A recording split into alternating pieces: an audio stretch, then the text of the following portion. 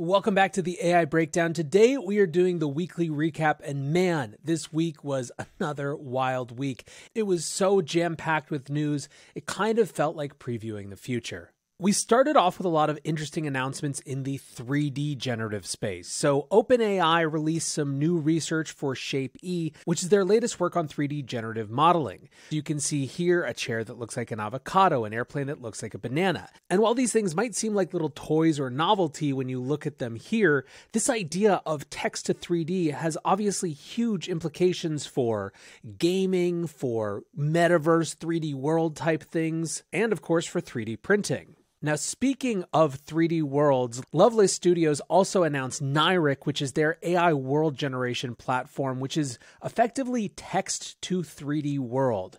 It's very, very cool. And so I'm actually going to show this video in full right now.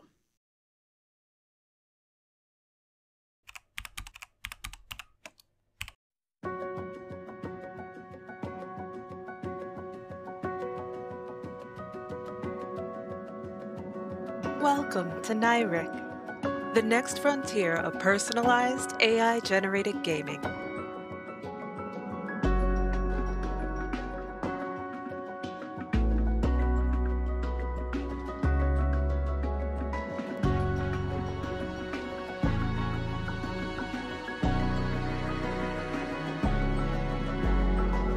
With millions of possibilities and growing, Nyric is the ultimate sandbox for your imagination.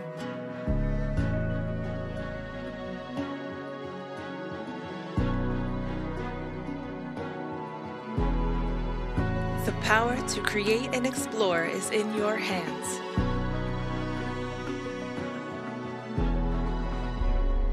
Are you ready to unleash your imagination?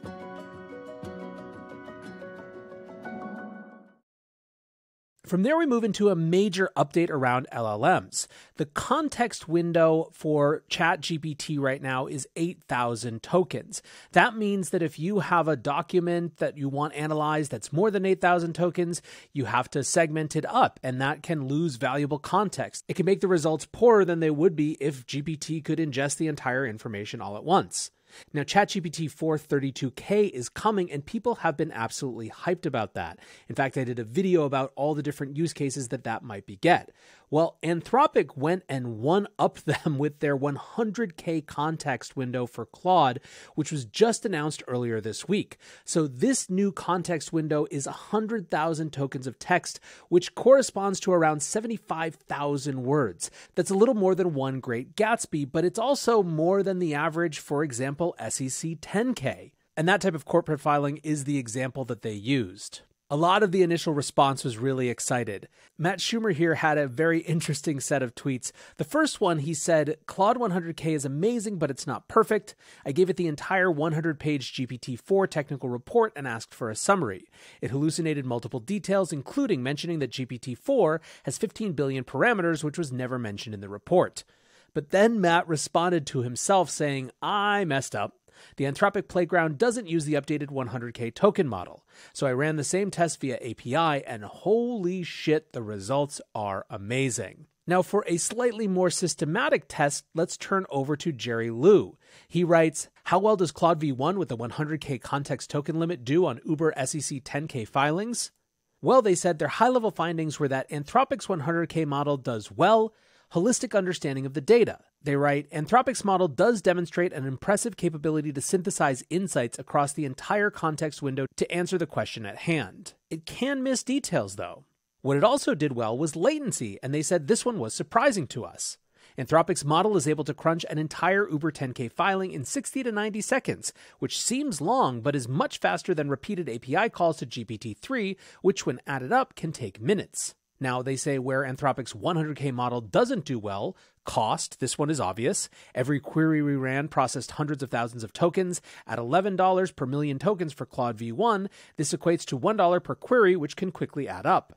Second, they said reasoning over more complicated prompts. I'm sure that over the next few days, we'll get even more people testing this out, and we'll have to see just how it does in practice. Next, we turn to an announcement that I think is reflective of a huge trend, and that is Facebook's ImageBind, their newly open source multimodal model. ImageBind works across 6 different modalities, including images, text, audio, depth, thermal, and inertial movement data. So what does this look like in practice? Well, let's actually listen to this clip of Mark Zuckerberg explaining it. All right, check this out. Most AI models only work across 1 or 2 modes. But our new ImageBind model works across 6: text, audio, images and video, 3D, thermal, and motion data. You give it input in one form, and it can relate it to any others. It works more like our own imagination. If you give it a picture of a beach, it can find the sound of waves. If you give it a photo of a tiger and the sound of a waterfall, it can give you a video that combines both.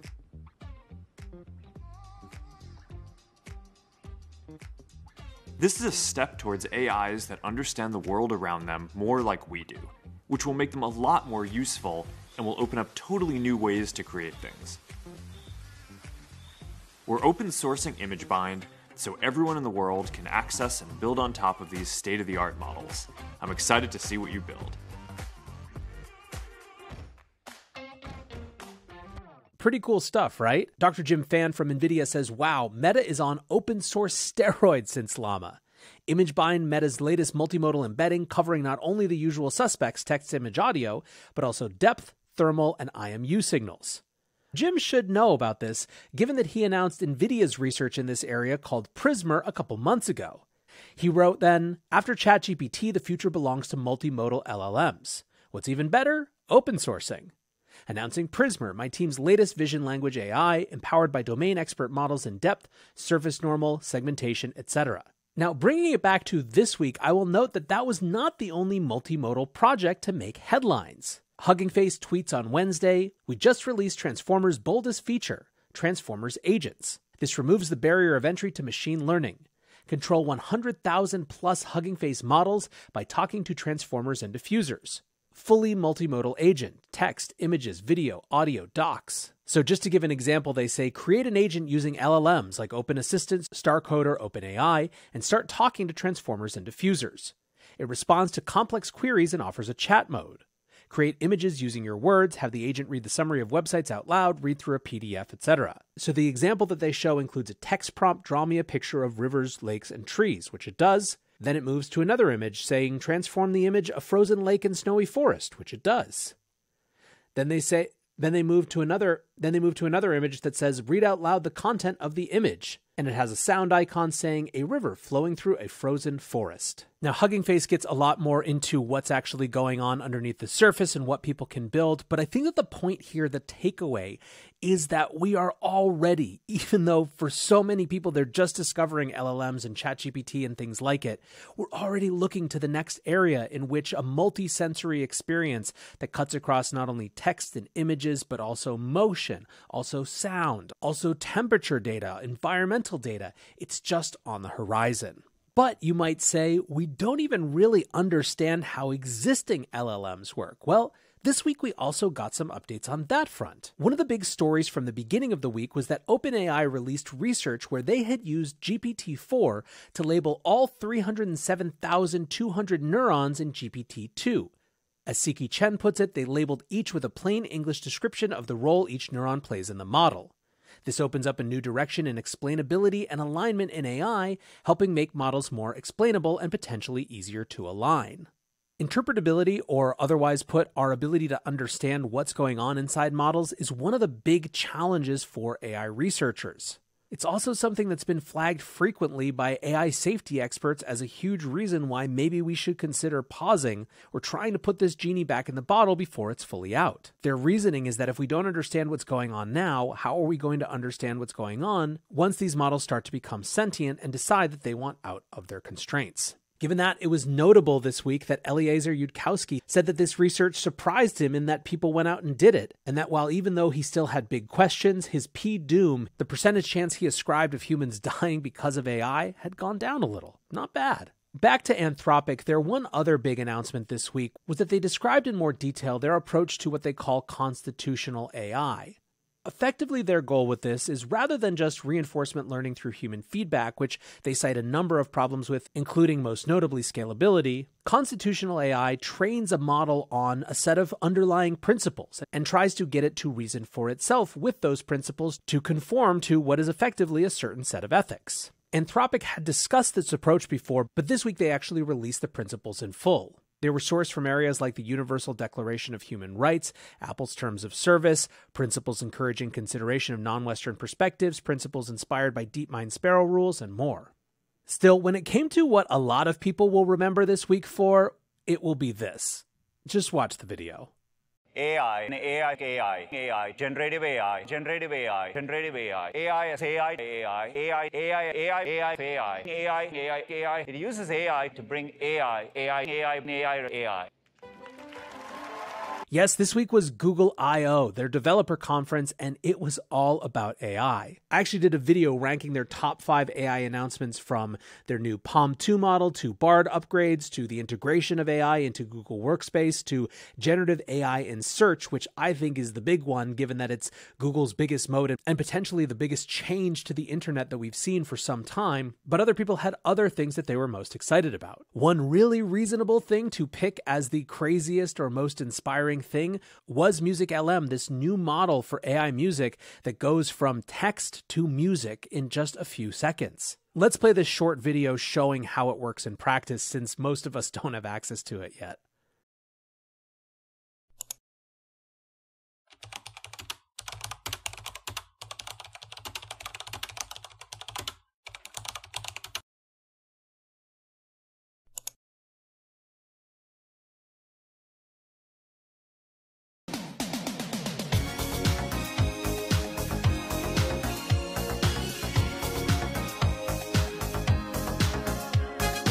I'm sorry, guys, I had to do it. It was too good.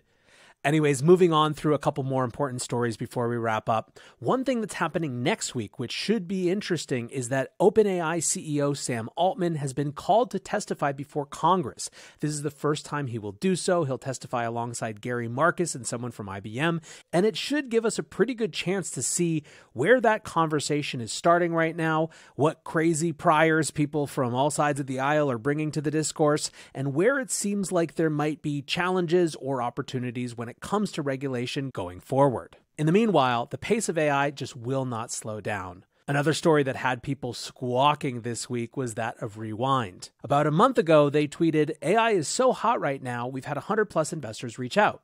We don't have time to meet with everyone, so instead we're sharing our investor presentation with the world. More than anything, we hope this transparency builds customer trust." Well, less than a month later, they had raised a Series A investment round at a $350 million valuation. They fielded over 1,000 offers, including 22 investors who wanted to invest at a $1 billion valuation. Holding aside any of the merits of Rewind specifically, this is just a perfect reflection of how hyped and hot it is from a VC perspective right now. And finally, we have to close it out with this. The woman who made the most money from AI last week, maybe, who knows? Karen Marjorie trained a chatbot on thousands of hours of her videos from Snapchat, from Instagram, and beyond, and got the brilliant idea to start charging $1 a minute for access. In her beta test, she made just under $72,000 in 1 week. Whether this is novelty, insanity, or the next great trend, kudos to Karen for being first to figure it out. Anyways, guys, that is it for the AI Breakdown Weekly Recap. I hope that you learned something. I hope that you left inspired. I hope that you can't believe it's like this every week. If you're enjoying the AI Breakdown, please like this video, share it, subscribe to it, click that notification button so you don't miss videos. Go check out the podcast version or the newsletter. Consume this wherever you consume content. Hope you're having a great weekend, and until next time, peace.